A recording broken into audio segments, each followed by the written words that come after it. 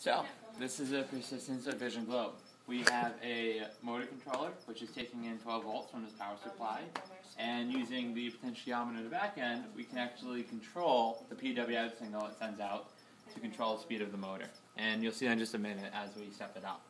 But we have the motor using a sprocket and a belt to drive the ring.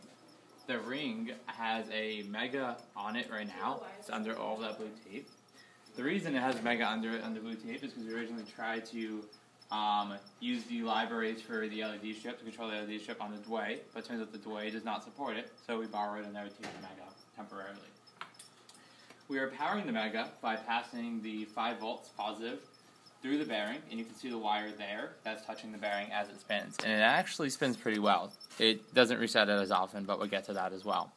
Then on the ground, to pass the ground, it is just touching the actual axle. Ultimately, we're going to use the headphone jack here to do it, but we need the conductive grease to arrive for that to work properly. So instead, we're just touching it directly. We have 25 LEDs down the side of the ring, and again, they're wired up to the Arduino Mega right on there.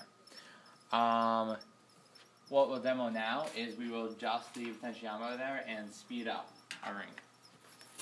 I'm going to put a plexiglass shield just as I do it.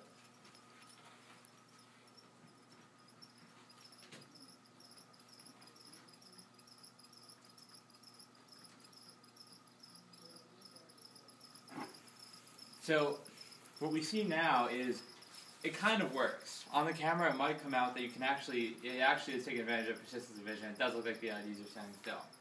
The one issue that's introduced though is if you see, every time it starts going up and setting each LED red, that means the code has just begun to run. So it's actually resetting the Arduino, every couple seconds, simply because it's actually losing a connection to either the bearing on the top or the ground on, the ground, or we're passing the ground at the top of the axle. Now we actually bought capacitors to account for exactly this, and to continue passing the 5 volts necessary to run the Arduino for up to a quarter of a second, which, as you can see, is actually enough time to keep the Arduino running accordingly. So once we get the Mega, then we can affix that permanently to the block of wood we have, which is running as a support. I fix the capacitors and get it up and running.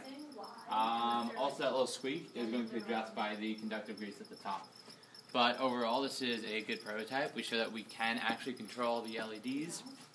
Using the microcontroller, we can pass the voltage, we can control the motor, and we can spin it up to speed.